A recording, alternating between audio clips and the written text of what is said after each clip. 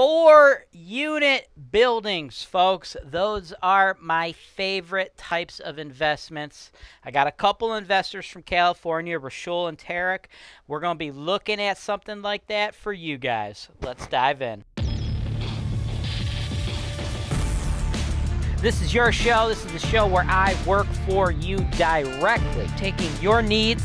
I'm going through the MLS and I'm trying to find the best possible deal for you guys. Put down 25%. That's the perfect way to buy this. That's why real estate investing is the greatest industry in the world. Welcome to another episode of the MLS Search and Analysis Show here on HoltonWiseTV. I'm your host, James Wise. And folks, HoltonWiseTV, we're all about providing you guys with real estate education, transparency, hopefully a little bit of entertainment.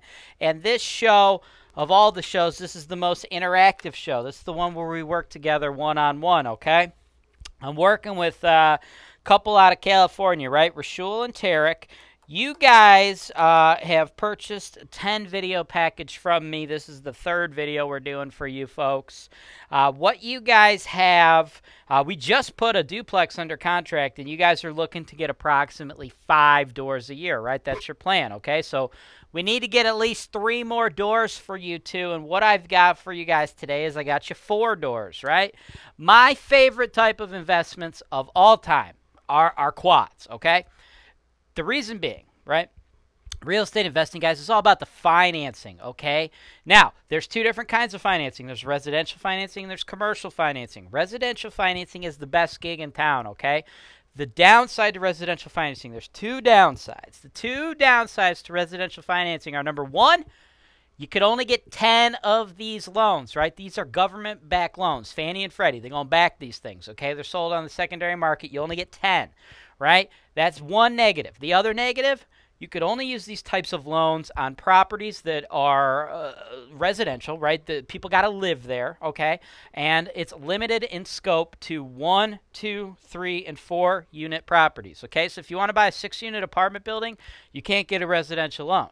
You might say, okay, cool, whatever, who cares, dude? I'll just get a commercial loan. Same thing, right? No, it's not the same.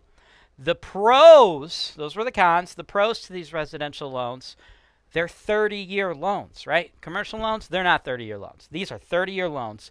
The interest is low. The interest is fixed. The interest is tax deductible. Best financing gig in town, except for seller financing. Seller financing is actually probably the best, but you know, that's a topic for another day. If you guys are interested in seller financing, we do offer seller finance deals here on HoltonWise. So go to the property search for sale tab and then scroll down and click the MLS analysis tab, and you can get access to all of our seller finance deals. But that is not what we're talking about today, right? That's something totally different. What we're talking about today is going to be the residential financing that you can get on a 4-unit building, which is what I found for you two today, okay? 3812 Poe, Cleveland, 44109. Just hit the market 12 days ago, right? What this is one parcel listed at $139,000, one parcel, a company called Local, one parcel, 2 duplexes, okay? You get 2 full-size duplexes, right? Number one, number 2, right? So front house, back house, you get both of them. It's all on one parcel, right? One plot of land. You should have no issue getting a residential loan on this particular property, right? Because it falls under that 1 to 4 units. That said, this is what's called non-conforming use, okay? Like today in Cleveland, it's 2020.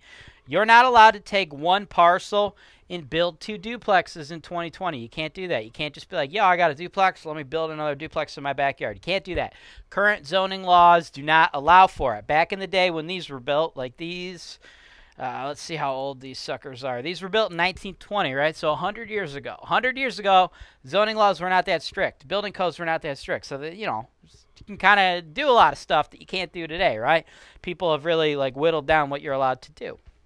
So what that means, though, it doesn't mean you have to tear down the other duplex. Doesn't mean there's ever going to be a risk that you're going to have to tear down the second duplex. No, that's not going to happen.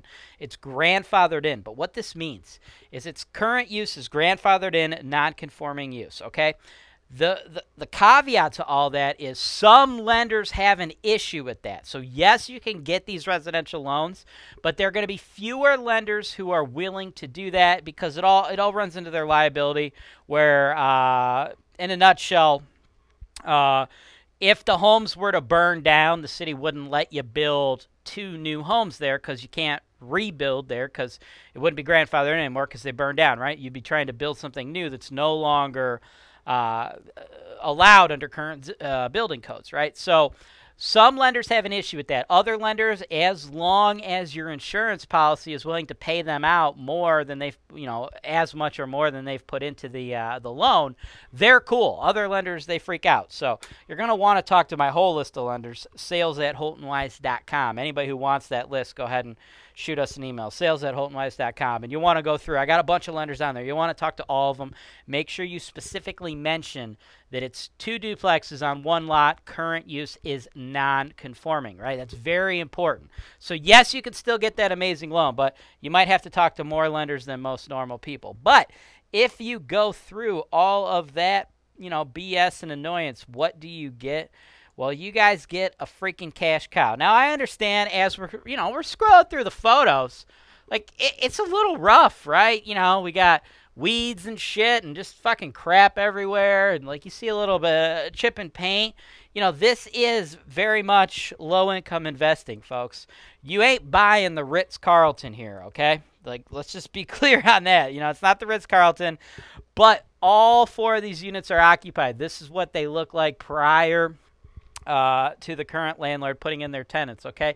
As you see, they didn't do a high-end renovation by any means, right? They got low-income housing and they went with a low-income rehab, right? You see, they put actual, like, deck paint on the floor as opposed to refinishing it. I don't like to see that. I think that's a cheap way to do it. I think you get a better long-term return on your money by spending more on the rehab because you attract the highest quality tenants of the neighborhood when you do that, but not every landlord feels that way. So going forward, I would anticipate with HoltonWise running this for you, on your subsequent turnovers, we'd want to put together a nicer rehab than these folks have. And another thing they did is they painted the trim and the wall the exact same color, right? That's just another thing you can tell someone's just trying to cut corners, right? They want to pay their painter a cheaper price because they don't have to cut anything in. And then we still got the outdated kitchens, right? Are you a lender? If so, HoltonWise is looking to partner with you. If you're licensed in all 50 states, go to HoltonWise.com. Click the digital media tab to advertise on HoltonWiseTV today. So, with all that said though, right, with what they've done here, with this low-income rehab, they've got 4 tenants all paying between $5.25 and $5.50. So they got the rent at $21.50. Now, with a higher quality rehab, we should probably be able to get that rent up to $6.25. So there's a little meat on the bone. But more important than the little bit of rental increase, though, is going to be you're getting a higher quality tenant. But right now we're dealing with $21.50 or $25,800 a year. Of that $25,800 a year, I anticipate you spending approximately $13.5 to operate the property, and that's me calculating savings of almost $1,300 a year for CapEx, vacancy and non-payment, repairs and maintenance, right? It's low-income investing, right? This is a CD neighborhood. I like it because it's near Metro Health. They're investing $1 billion into Metro Health. More info on that's going to be in the show notes. So I like this neighborhood. I see some potential gentrification coming to this neighborhood in the future. But repairs, maintenance, vacancy, turnover, that stuff is going to be par for the course in this type of investing. You have to understand that. That's also when I give you the price we're going to try to buy this for. That's why it's so fucking cheap, right? Because you do have these issues, but what I'd like to do is, as we face natural turnovers, I'd like to, spend like $5 to $8K improving the units, then getting ourselves Section 8 tenants to pay that $6.25 rate, and then hopefully our subsequent years of ownership are going to require much less vacancy, much less repairs, because that's when you're doing your repairs, guys. You're doing your repairs at your turnovers, and then, of course, your vacancy and your non-payment of rent, right? Those issues are from when you're dealing with people that can't pay their rent, right? You're evicting them, right? But if you get Section 8 tenants in there, you're really eliminating the majority of those problems, right? Because like Section 8 tenants, they don't lose their job and not pay their rent, right? The government pays the rent. That's why it's very important. And then you got your capital expenditures. Very important that we say for that here, because as you can tell from all the photos, right, you know, it's kind of a rundown property. Everything is like older, right? Older roofs, older mechanicals. So our furnaces, our hot water tanks, all older.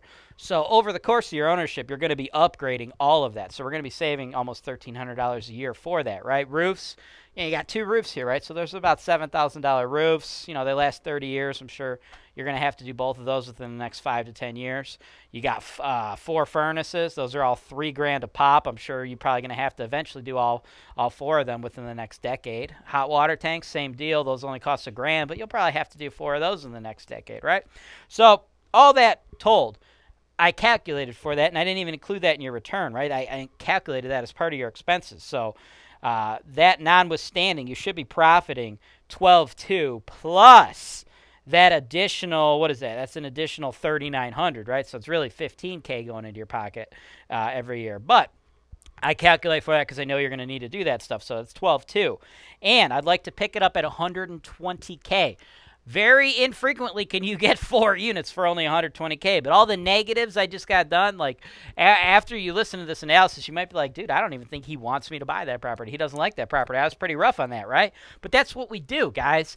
We have to be rough on these properties so you understand what you're getting, and we provide you guys with a transparent look at what you're buying, right? I'm not going to stand up here and be like, yo, these are the nicest tenants in the world. This house looks nice. And then you look at the pictures and you're like, really, dog? That's pretty low end. That's what it is, right? It's a rougher, tougher, higher risk neighborhood, but the price to rent ratio is insane. It makes up for that risk.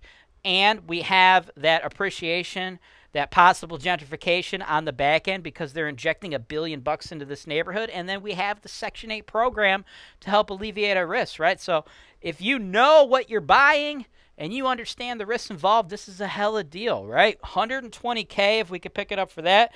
It's a 10.2 cap, and even with all of those expenses I calculated, including saving that $3,900, not counting that as your return, kicks off a 25.5% return, guys. So if you're willing to deal with some of the riffraff, take a little bit of risks, this is the type of profits that can be made. This is how I've changed my life and become very wealthy through the real estate investing industry. So Rashul, Tarek, if you guys are interested in doing this particular deal, just reply to this private link. Let us know. We will submit the offer on your behalf. Let me know how much you want to offer. I think $120K is the price we need to offer, but of course it's your money, so you let us know. And then we'll help schedule your third-party home inspection, get in there, see if there's any major issues that we're not anticipating, such as like major structural issues, things of that nature. And then after the deal closes, if we get that far, my team, of course, will handle your property management, your maintenance, your construction, your insurance, your title insurance, the whole 9, top to bottom. That's what we do, folks. Everybody else out there, if that's something you're interested in doing, sales@HoltonWise.com. Shoot us an email. Give us your phone number. My team, they'll set up a time to give you a call and talk to you about potentially working with us in the same way that these folks are. That's all I've got for today's show. Thank you for sticking around. Do me a solid. Hit that subscribe button. Hit the like button so it lets the algorithm know that you're finding value here on HoltonWise TV. As always, I'm James Wise with HoltonWise, and this is Real Estate Investing Made Easy. Thanks for watching. Subscribe to HoltonWise TV for more financial information, education, and entertainment.